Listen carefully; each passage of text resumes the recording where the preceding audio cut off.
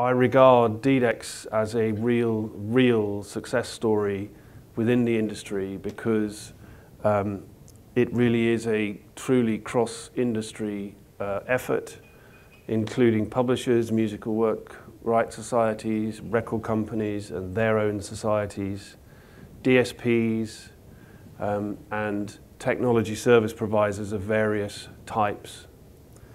And they all come together. We've been here all week, this week, in meetings, working on the standards, and they all come together in a real sense of joint purpose and really work well together and find solutions to these operational problems. So DDEX was set up to create standard message formats for communicating data up and down the supply chain.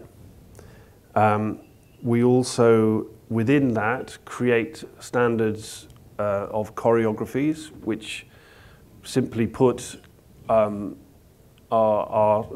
standards that say, if you send me this message, I will send you this message back, and so on and so forth. It's about triggering what should happen next within a communication. And then on top of that, the actual mechanisms by which those communications take place, whether that be through FTP, where you put a message onto a server and notify your business partner and they pick it up and start using it, or in some cases, web services, which is much more automated level of exchange. Sort of secondary to that, which is why we work so closely, particularly with CSAC and IFPI, is trying to see from across the whole industry what can be done to improve identification, unique identification of the key elements of the business. And in some instances, we have actually created our own identifiers where something doesn't exist. And the small matter of trying to improve metadata quality and consistency is also on our agenda, but the main effort, and almost 80% of the time is spent on the first bullet and their sub-bullets, because that's where the effort is most needed. So DDEX is an open, not-for-profit organisation formed in May 2006. It's a very low jump for entry. You have to demonstrate a business interest in digital media content. At the moment, we have about 80 plus members from the entire supply chain, and we very purposefully identified 3 particular groups. Recording rights owners, administrators, so obviously the labels and their societies like Resound here. Musical work rights owners and their administrators, so music publishers and musical work societies. And then the DSPs, the likes of Apple and Google and Amazon, along with technology service providers, who are often companies offering technology support to smaller companies that don't necessarily have the resource to do those sorts of things themselves. As a sort of add-on, because of a particular stream of work that we'll talk about, we have started to attract people who are involved in elements of the studio environment, so software companies who provide software for studio environments. As a member of DDEX, you participate in work prioritization, the requirements gathering, and actually developing and drafting the standards themselves. And it's the members very much influence the direction in which we travel. They get access to all of the working documents, which means being a member means you're ahead of the game. And although these are pre-competitive standards, and therefore I don't want to overemphasize the sort of early mover advantage in terms of implementations, clearly being in the room when the things are being discussed does give you an advantage when it comes to actual implementation. All of that is set out in legalese. There's always got to be legalese somewhere in our operating agreements that sets out the governance rules, the intellectual property policy, how the standards are actually developed, so everybody knows the steps that we go through in order to actually get to the point where we declare a standard, and the confidentiality issues that have to be dealt with. If you remember, we're dealing with a lot of companies, particularly on the retailer side, who have extensive IP. You think of the likes of Apple and Amazon and Google, and so the need for the IP policy and confidentiality, where it's appropriate, is very important for them to feel comfortable to be here. So we have 3 layers of membership. We have full members, which makes up the largest number of members of the organization. They can basically attend any of the meetings that we hold, whether they are working group meetings, our full plenaries, which is what we've been doing over the last week, where we all meet physically for 3 or 4 days. They can propose chairs for the working groups. And then as part of the process of the standards development, there is a point where we declare what's called a committee draft, and they are then able to comment on that in order that the standard actually is doing what they need it to do. The membership fees are revenue-based. We were very, very keen to ensure that smaller companies could actually reasonably afford membership so that they could participate in what we're doing. And indeed, we do have a large number of companies that fall into the $1,000 membership fee, as well as others in all of those categories. The other 2 layers of membership is the charter members.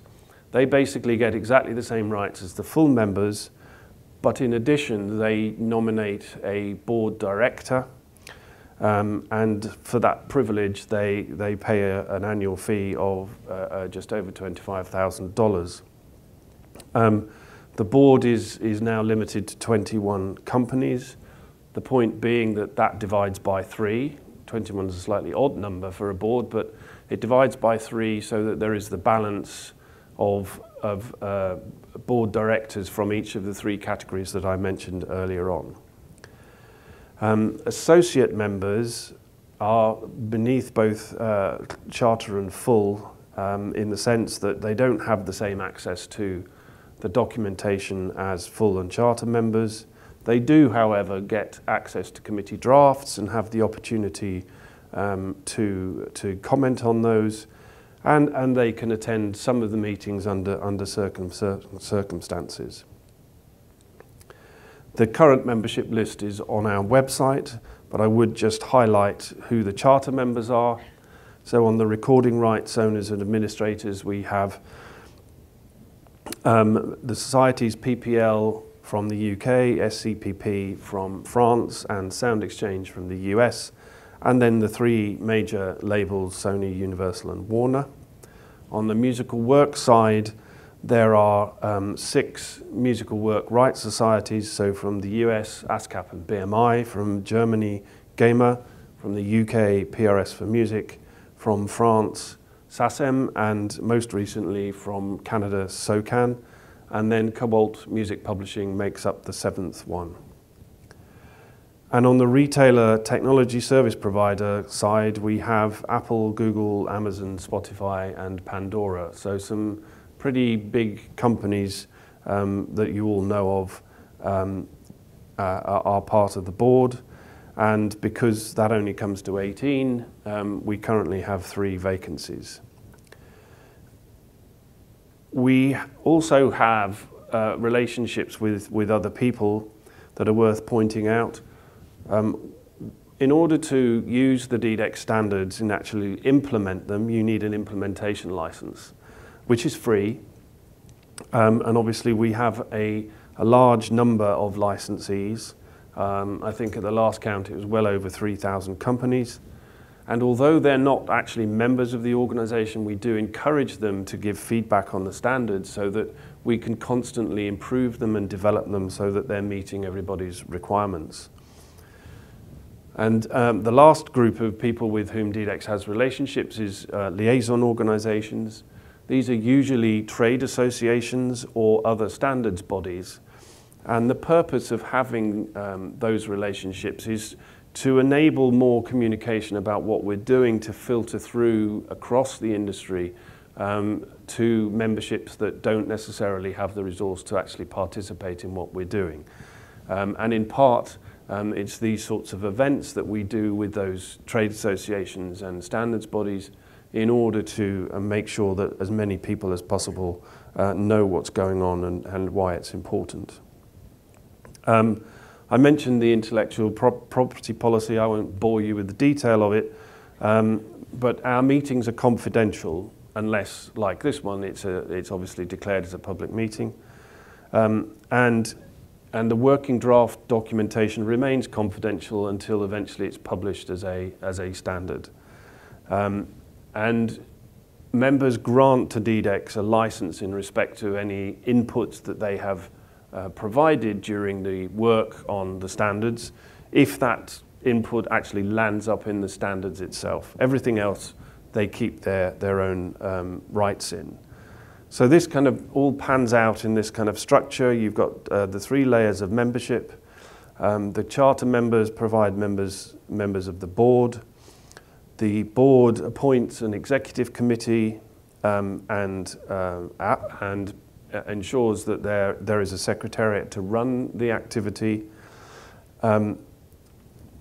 They obviously provide members to all of the various working groups, and we have one group known as the Technology Management Group, which has a sort of oversight responsibility to the working groups to make sure that they're all going roughly in the same direction.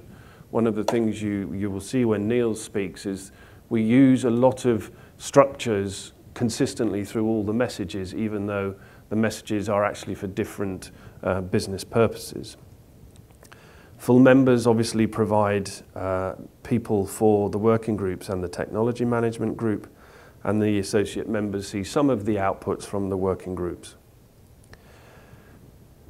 So, like most standards organizations, we have technical working groups who focus on a particular subject. They set requirements, they review any proposed solutions that have come out of those requirements. We meet mostly by telephone conference and sharing documents online, but occasionally we will have physical meetings. And then on the plenaries that we've been doing this week, we have 2 of these per year. And at the moment, because DDEX is a little bit North American and European centric, we rotate those between the East Coast of North America, West Coast of North America, and Europe.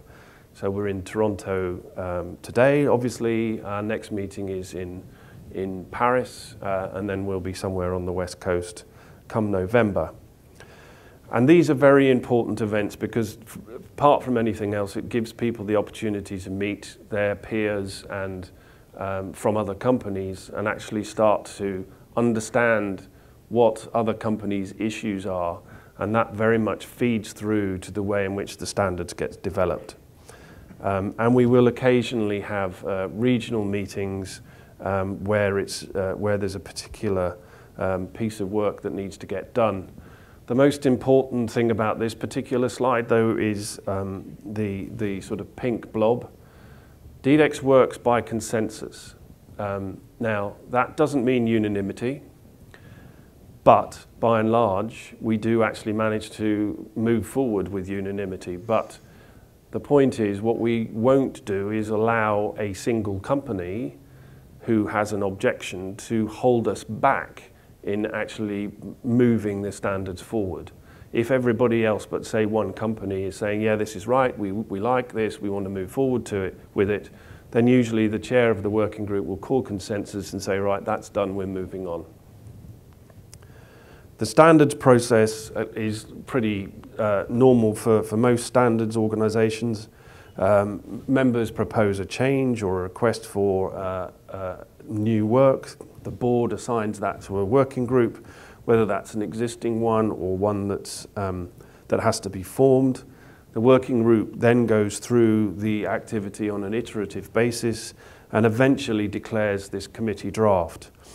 At that point, the standard is more or less set in stone.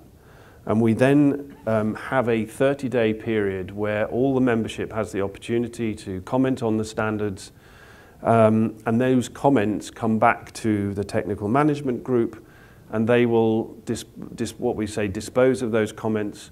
Very often they're just editorial, that it should be B1 here, not B2. And in our experience of the last 11 years, I've not had a comment come in, or we've not had a comment come in from a member during a committee draft stage which actually forces us to go back and start again. And so these largely editorial comments will be brought into the revised standard, the board ratifies it, and then we publish it. There's nothing particularly new there. One of the things I want to stress is that whilst the focus is creating messaging standards or formats, these all have to work in sync with other activities, the choreographies which I've mentioned and the communication protocols. So there's quite a lot of moving parts to this, all of which have to align, it's important to remember that there are several things going on at the same time. The main focus of our work at the moment, and this is where Niels will give you more detail, release deliveries, that's usually a communication between a record company or a distributor and a digital service provider, sending information about the releases that they can put in their streaming service or their download service. Sales and usage reporting, which kind of is what it says on the box, that it's where DSPs send information about sales or usage or revenue back to the rights owner, be they the record label or distributor or musical work rights owners. Works, claims and licenses has most recently been focused exclusively on mechanical licensing in the US, which has a number of problems, and there are no standard formats, and we're working very close to doing that. And in fact, older versions of those standard formats are being used in Canada for mechanical licensing as well. MLC is the music licensing company, is the name that the sound exchanges and the PPLs of this world have given themselves. And obviously they need to exchange data amongst themselves, and they need to exchange data with the producers, with the record companies. So there's a separate message, group of messages for that.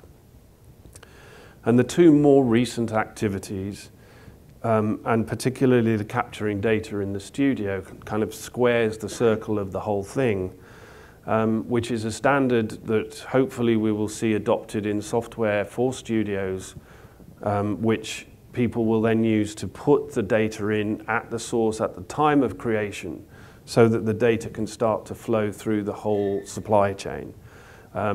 The other main standards were already in place, and this was a hole in the full sort of circle of activity, which has now been plugged, and there's a lot of work going on in that area that we will talk about later. The last one is the most recent activity that's been started, which is looking at ways in which the industry might be able to formalize a way in which musical works and sound recordings get linked. We all know how critical that is. We all know there's a number of projects been announced on that front, but most of them have been not in silos particularly, but only small groups of companies. This is using the full experience of the DDEX community to actually look at ways in which we might be able to find I won't go as far as a solution, but we might find a way of moving that particular debate forward. So for any of you that know what the London Underground map looks like, this is our London Underground map, which shows the various different messages and who they get communicated between. Niels will break all of this down a little bit more as he goes through the details of the messages.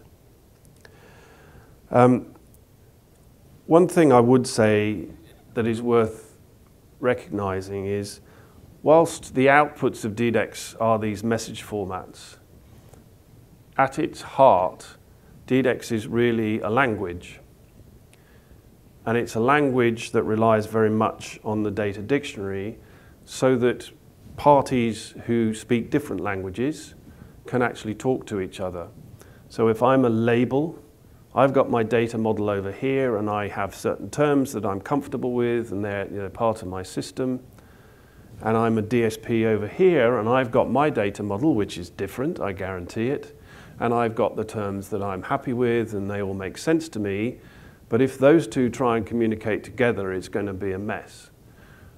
What DDEX does is allow the label to map to DDEX and the DSP to map to DDEX, and then they both know what they're talking about. Even if the terms to which they're mapped within the label and the DSP look different, they are actually talking about the same thing. So it sort of allows translation between the parties. And the data dictionary is the way in which we collect all that data. It contains every term from every message that we have. And the numbers are quite significant. And then to finish on this section, DDEX is now more or less ubiquitous. Some of the messages are more used than others, but we do have these 3,000 odd implementation licenses, which implies that at least, even if we're generous and say only half of them are actually doing implementations, that's a significant number of companies across the marketplace. DDEX itself, the Secretariat, doesn't have any information directly about implementations, but there really isn't now a serious company in the business that's not using DDEX one way or another.